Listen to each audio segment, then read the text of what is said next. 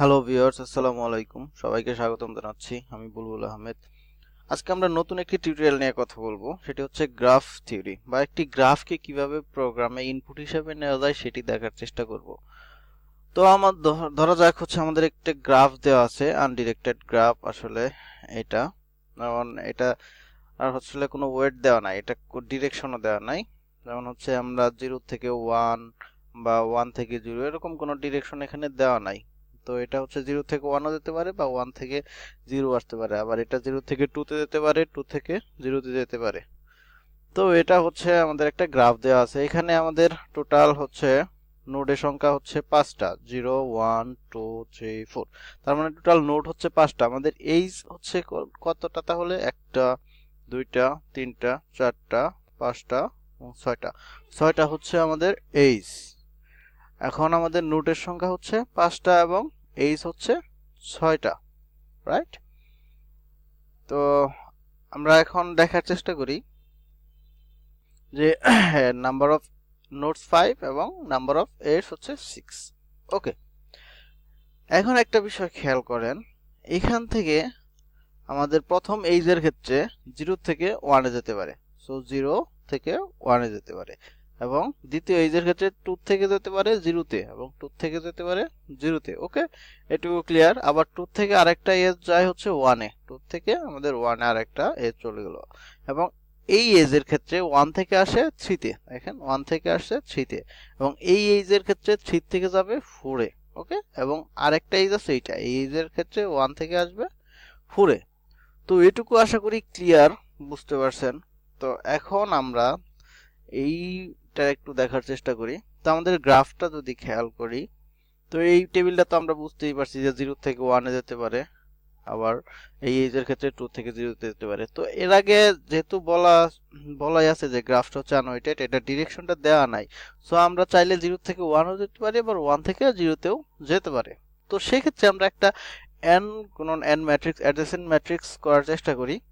তো সেটার ক্ষেত্রে আমাদের নোড সংখ্যা, এর সংখ্যা যত ততগুলো একটা টেবিল করার চেষ্টা করছি, এবং সেটা হচ্ছে 0 থেকে 4, তার মানে 5টা, এবং কলাম হচ্ছে 0 থেকে 5টা, 4 5টা। ওকে, তো আমরা প্রথমে ইনিশিয়াল অবস্থায় সবগুলা কি করার চেষ্টা করছি? 0 করার চেষ্টা করছি। ওকে, সবগুলাই হচ্ছে আমাদের কি আছে? 0 আছে। ওকে, তো প্রথমে যদি দেখি আমাদের কি হতে পারে, 0 থেকে 1 এ যেতে পারে। আমাদের যেগুলাতে এজ থাকবে সেগুলাতে আমরা 1 বসিয়ে দেবো, আর যেগুলাতে এজ থাকবে না সেগুলাতে 0 0ই থাকবে। এই টেবিলের ক্ষেত্রে আমাদের প্রথমে কি হতে পারে? 0 থেকে 1 এ যেতে পারে, তার মানে এটা হচ্ছে 0, 0 থেকে আমাদের কলাম হচ্ছে 1, এই ক্ষেত্রে হচ্ছে এজ আছে, তাহলে এখানে 1 বসায় দেবো। আবার কি হইতে পারে? 1 থেকেও কিন্তু 0 তে যেতে পারে। এটা হচ্ছে যেহেতু আমাদের ডিরেকশন দেয়া নাই, সো 1 থেকে অবশ্যই কি যেতে পারে? 0 তে যেতে পারে। তাহলে 1 থেকে কি হইতে পারে? এখানে কলাম হচ্ছে 0, তার মানে আমরা 1 বসাই দিলাম। আবার 2 এর ক্ষেত্রে কি হতে পারে? 2 থেকে 0 তে যেতে পারে, 2 থেকে অবশ্যই 0 তে যেতে পারে, সেক্ষেত্রে 2 0, 2 থেকে কি হতে পারে? 0 তে যেতে পারে, এবং 0 থেকেও কি হতে পারে? 2 তে যেতে পারে। ওকে, এবং এটা হবে 1। ওকে, সিম্পল। আবার এই ক্ষেত্রে আমাদের আরেকটা যেটা হতে পারে সেটা হলো 2 থেকে 1 এ যেতে পারে, 2 থেকে আমাদের 1 এ যেতে পারে, আবার 1 থেকেও 2 তে যেতে পারে, 1 থেকেও 2 তে যেতে পারে। ওকে, আবার এখান থেকে 3 থেকে 1 এ যেতে পারে, 3 থেকে 1 এ যেতে পারে, আবার 1 থেকেও 3 তে যেতে পারে।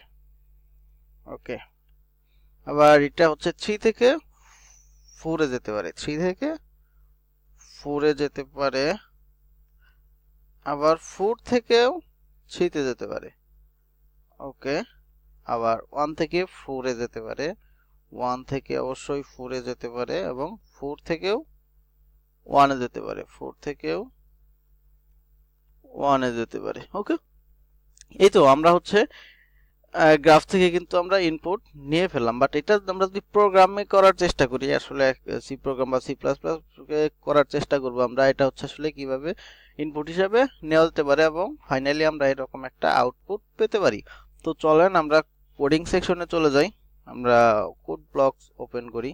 তো দেখেন আমাদের প্রথমে কি নিলাম, একটা ম্যাট্রিক্স নিয়ে নিলাম, একটা অ্যারে নিয়ে নিলাম, সেটা হচ্ছে 100 × 100। ওকে, তো আমরা অ্যারে যখন ডিক্লেয়ার করি তখন ইনিশিয়াল অবস্থায় প্রথম সবগুলোর ভ্যালু কিন্তু 0 থাকে। তো আমাদেরও প্রথম কি ছিল, 0 ছিল। ওকে, এটুকু ক্লিয়ার। পরে আমাদের মেইন ফাংশন কল করলাম এবং এখানে প্রথমে নোট এবং এজ নিলাম। ওকে, নোট এবং এজ তো আমাদের নিতে হবে, কয়টা নোট আছে এবং কয়টা এজ আছে। এখানে 5টা নোট 6টা এজ আছে। ওকে, খুবই সিম্পল বিষয়।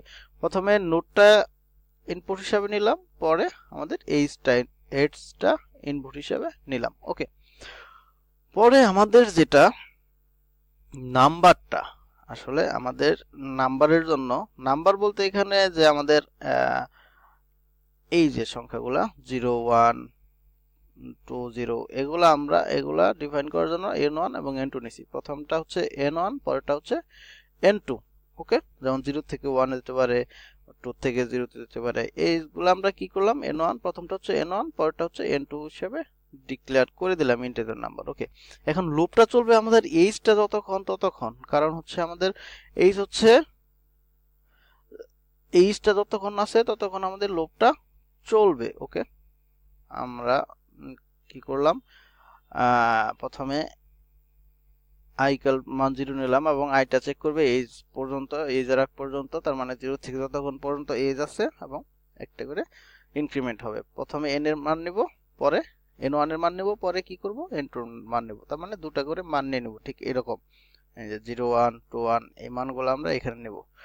তো আমরা জানি কি n1 এবং n2 সমান 1। এইটার ব্যাখ্যাটা হলো আমরা যখনই যেটার থেকে যেটা যেতে পারে সেটা তো 1 হয়েছে, যেমন 0 থেকে 1 এ যেতে পারে, 0 থেকে 1 হয়ে গেছে, এবং 1 থেকে আবার কি হতে পারে, 0 তে যেতে পারে, 1 থেকে আবার 0 তে যেতে পারে, সেটাও কি 1 হয়ে গেছে। ঠিক এই কাজটা আমরা করছি, যে n1 অ্যারে n2 অ্যারে সমান 1, আবার n2 এবং n1 সমান 1। তার মানে একটা আরেকটা কি বলে, এটাকে পরিপূরক বলা যেতে পারে, বা যেমন যেটা বোঝাতে চাইলাম সেটা হচ্ছে 0 থেকে 1 আবার 1 থেকে 0, 2 থেকে 0 আবার 0 থেকে 2, এটাই আমার হচ্ছে n1 n2 আবার n2 n1 = 1। ওকে, তো এখন আমাদের আসলে প্রিন্ট করব, আমরা প্রিন্ট করার জন্য যে ফাংশনটা, সেটাই একটা লুপ চালাচ্ছি, ফর লুপ, সেটা চলবে নোট পর্যন্ত।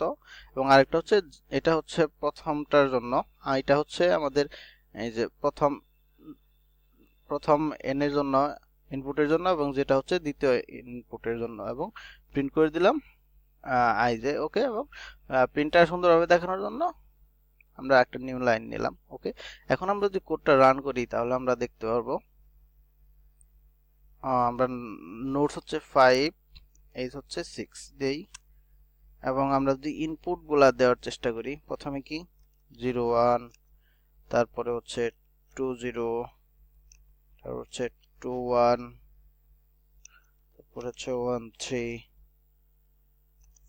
3 4, হচ্ছে 1, সরি একটু মিস্টেক হয়ে গেল, 1 4।